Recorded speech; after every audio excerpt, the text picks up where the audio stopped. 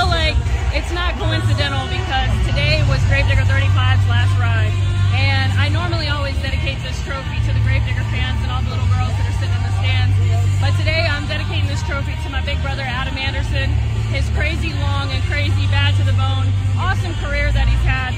And we get to retire Gravedigger 35 finally. This thing is a veteran. It has been through so much. It has carried Adam through so many championships, world championships and everything else.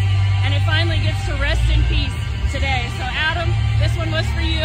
I love you, big brother. And I'm coming home with a trophy, and you're not.